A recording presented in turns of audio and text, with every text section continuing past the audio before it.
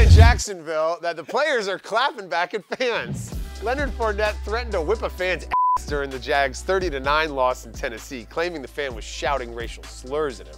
Marty, how ugly does it get for players on the sidelines in opposing stadiums? Man, I don't know. Like, only thing I know is that when you're losing, everything bothers you.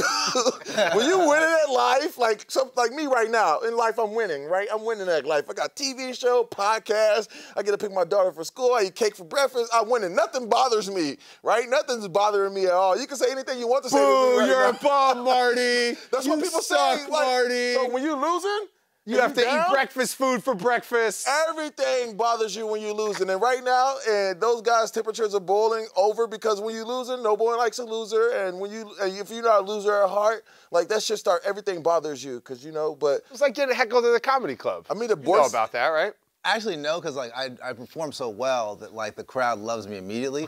But there are other comedians who definitely see it amongst your peers. Yeah, right. But I too am winning. And so I don't hear any of it. Totally. That was real deep. I'm gonna take that. The one thing I noticed though, the worst thing I ever experienced though, where someone throwing AA batteries at us, and that was at Texas Tech, motherfuckers, Red Raiders. Damn. I just can't. Like, it's just one of the worst places to play. So did you almost like come up, like almost go in the stands, or have you ever like? No, I just keep my helmet on. Oh, I cuss people out all the time. Yeah. I mean, I work on this show. I see that every day.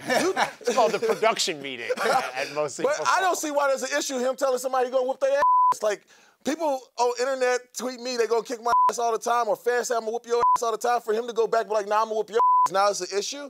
No, don't fucking say shit if you don't want nobody to say back to you. Stuff too. Like, as a Hall of Fame heckler over here, I love to get into it with players, but you gotta keep it PG and you gotta make them laugh at the end. If it's funny, if it's funny, someone said, I like it when someone talk to me and they say some funny shit. I'm like, oh, that was clever, that was good. You know what I'm saying? But when it's just like, people just try to be demeaning and derogatory statements and things like that, you be like, nah, motherfucker, because in the real street, they feel like they're protected by the idea of being a fan. But if we're actually in the real streets, like walking down the street. Tells me that fan's not yelling at Leonard Fournette. Not at all.